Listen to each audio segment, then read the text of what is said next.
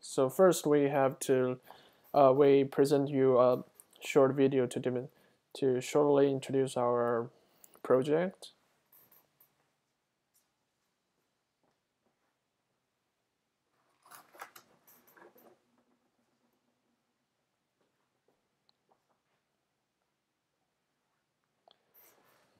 Yeah, I'm sure that okay. So I'm sure that according to the short video, you have already known some clue of our topic. Our topic is about San Francisco crime classification.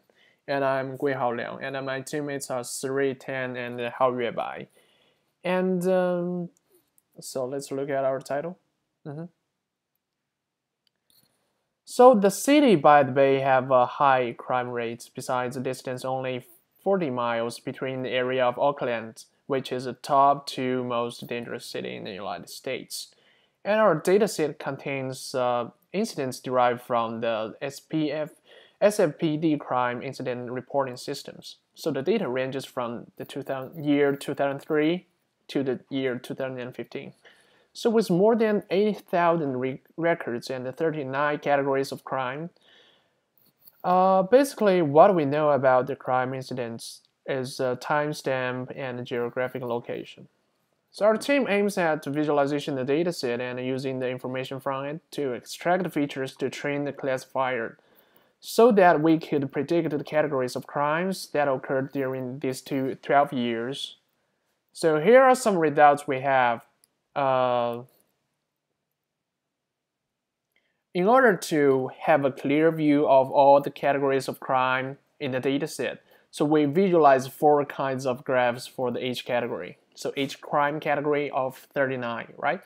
So the first is topographic maps for the whole 12 years. So that we could roughly know that spatial distribution map for the certain crime. And we also have 39 we have 39 maps here.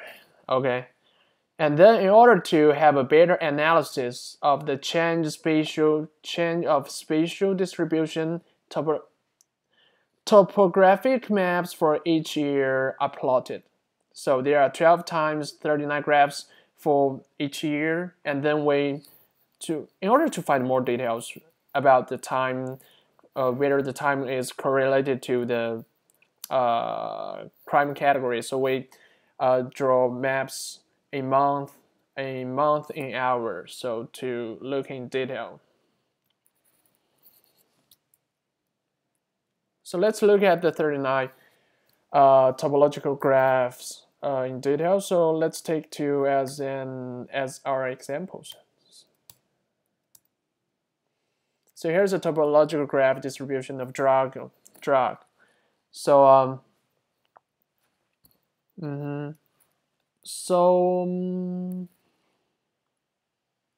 as time goes by, although there is some slight change in the contour line, the center location, yeah, do you see that, the red one? The center location is slightly changes, but the center location of the crime basically does not change.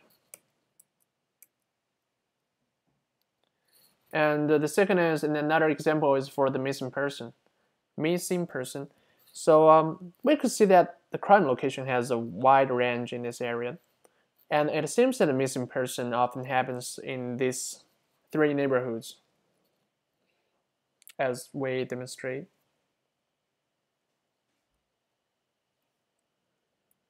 So let's go. And yeah, through the month of the distribution of crimes, we can know from these graphs, we know that the month may not have a high correlation with the crime category. However, it illustrates occurrence of the crime has increased from the 2003 to the 2009. Now it's decreasing. So let's see that. From the 2009, it decreases. So this is the hour distribution of the crimes. So let's look at for a certain crime. So this is for the vehicle theft. So let's get a closer look at this. And so from the 2003 and to the 2005, we know that the crime the crime has a trend of increasing, but it drops dramatically from 2005 to the 2006. So I can see. So in addition, the vehicle theft only often happens in the afternoon or in evening, but rarely happens around 4 or 5 a.m. So the this this part is about our feature extraction strategy. So we group by year, and we have temporal features at the beginning, the month, day, and hour, and we have we take the geographic features for like longitude or latitude to as our main features to analysis on, and we also take the address features. We use counting-based strategies to do some analysis on that with using the log odds ratio to represent the change of address feature. So after the principal component analysis, we know that the some features we have to choose. So the first 7 features are selected. Okay, so here comes our evolution of classification strategy. So the first strategy we choose is artificial neural network.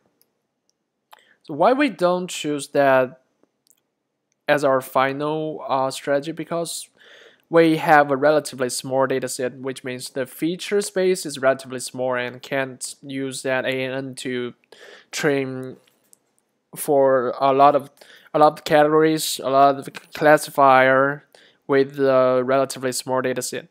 And also it requires a very strong computational capability. So yeah, we think our lab cannot satisfy that.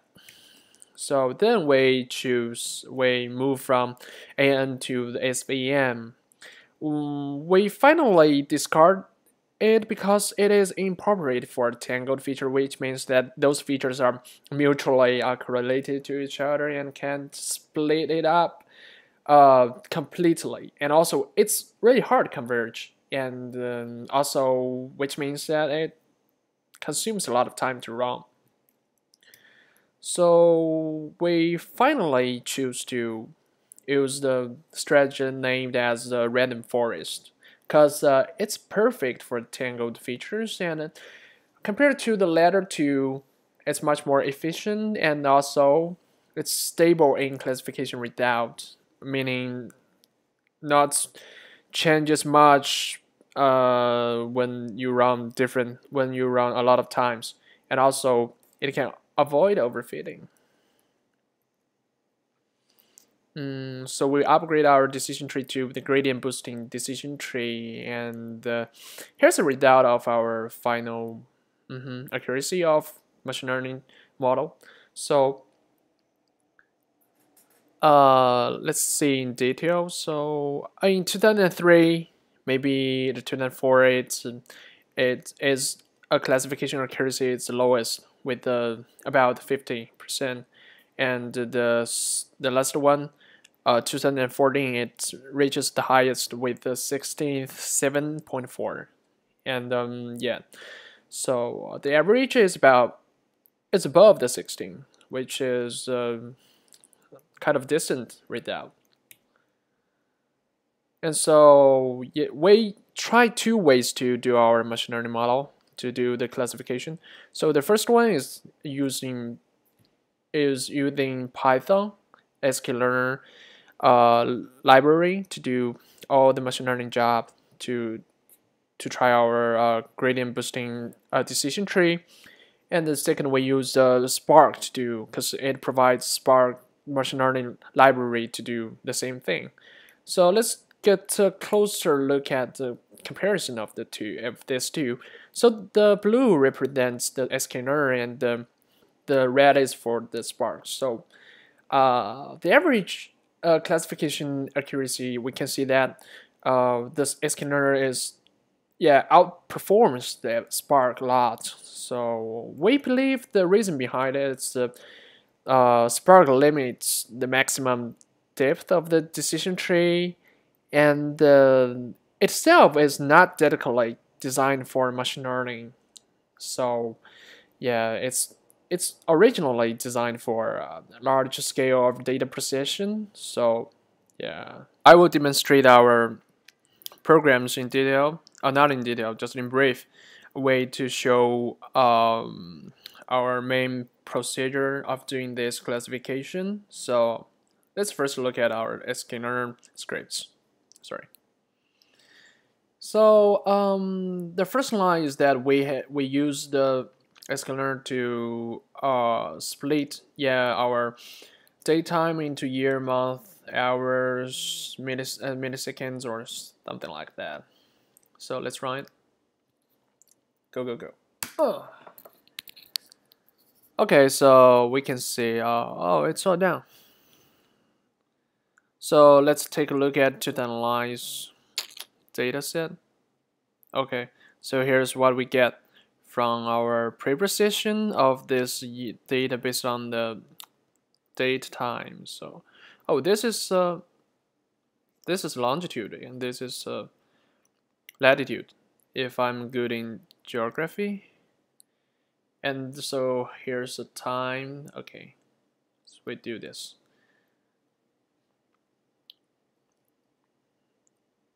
And then get back. Then we import all the main libraries to do the jobs. Like let's include all the dependencies. External libraries like NumPy and sklearn and custom functions. So it's all written here, and so yeah, the function is here is like to compute the log-odd ratio as we described in above. And also, yeah, this is about all the crimes, right? You can see that it's 39 types of crimes we want to count their times. So yeah, because log ratios is based on the counting based of just the times of occurrence of such types of crimes with its address. So let's run it. Okay, it's running. It's all set here. So after all this preprocessing done, we do our main function. So the function is the block of here is that we extract temporal and the graphic features and conduct a PCA on the datasets to reduce the dimension of our data, and then we apply the random forest tree with the gradient boosting strategy to do all these things down. So let's run it. Okay, just wait for a second to see whether they have. Okay, so here's the results of this year's and with this training accuracy of classification. So let's have a brief look at this. It's plotted on the results pictures. So then we step to Spark. So this is a Spark script we've written, and we use the command Spark submit on the local standalone model. So let's run it. Okay, I wish. Okay, it's running. So yeah, it's running with the Spark and the. So let's wait for about 2 minutes to see the results. Okay. So let's see, because we put all this data into the same directory to see whether there's where's the result. Okay, here's the result. We can know all these years training accuracy, and also it's shown on our picture. the result picture like this. Okay, so let's continue to our summary part. So here's our summary part. So we benefit from the visualization procedure because we from the visualization procedure we know what is principal components or what is irrelative components that we want to discard. And so let's, for instance, and we can conclude from the graph this among the 12 years of prostitute. So you can see that these two places, the police can believe that these two places prostitute happens in these two places with a very high possibility. And also we know that from our experiment of this project, we know that decision tree outperforms SVM because the decision tree can process data that is mutually correlated with the impurity discrimination method like Gini impurity or entropy purity to tell apart the difference between those data that is correlated. And while the SVM can differentiate this data because unless the data can be completely split out into different categories. And also we get a lot of insights from the PCA procedure because we know the address. We guess the address is the main feature we want to use to classify the categories, but we are not sure, so we do the PCA and then we know that the address, it is the principal component, and which is further validated by our improvement of classification accuracy. And that's all of our project. Thanks for watching, and thank you. Thank you.